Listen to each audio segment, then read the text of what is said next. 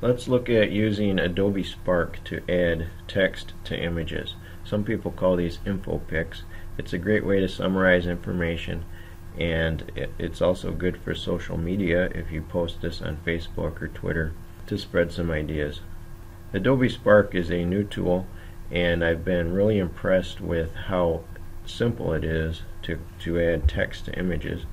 I'm at spark.adobe.com, and to get started, just click login, and we're going to pick this option to sign in with Google. If you're on a Chromebook, then you'll already be signed into Chrome. Otherwise, you might have to enter your information here for your Google account. I'm going to click that, and that should bring up my account. The first time you come in, it will ask you to accept some terms and to allow it to have access to your account.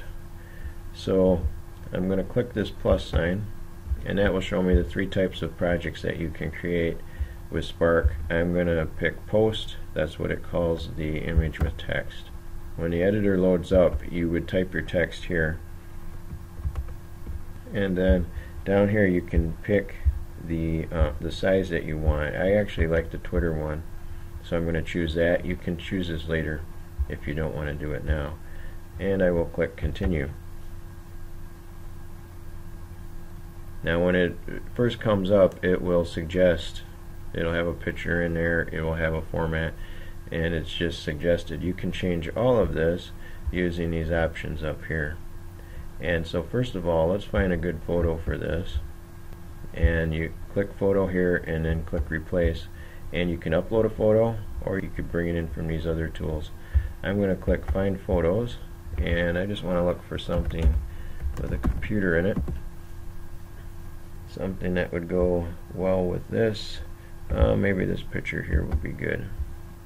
Then for the text options, when you click the text, this wheel will let you scroll around and just see some different combinations. I guess these are mostly random combinations, but I like to use that to maybe get some things like the font that I want, maybe the color, but then I adjust it. So let's say I wanted to use this, and then you can change anything, any of these features, if you say save, and then when you get to this, these are all the different features that you can change. So I could change that shape. Sometimes I like to have it just go across the whole page like this, and then I will shorten that.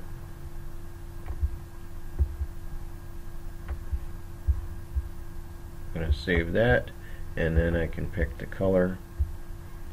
These are suggested colors. If I don't want these suggested ones, I can pick from any color down here. If you click this again, it switches them between the background and the text color. So for my purposes here, I'm going to say this is good. I like this, and there are many other features to explore here. Then when it's done, you'll click share. This information on the right will be if you want to post it online.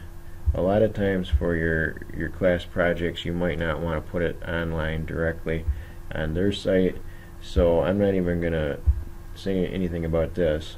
Especially don't put it online if you have some sort of information in this picture that is referring to you personally. I'm going to click download, which will save it to my computer, and then once it's on my computer, that allows me to upload it to Classroom or to share it through Google Drive, depending on the directions for the assignment.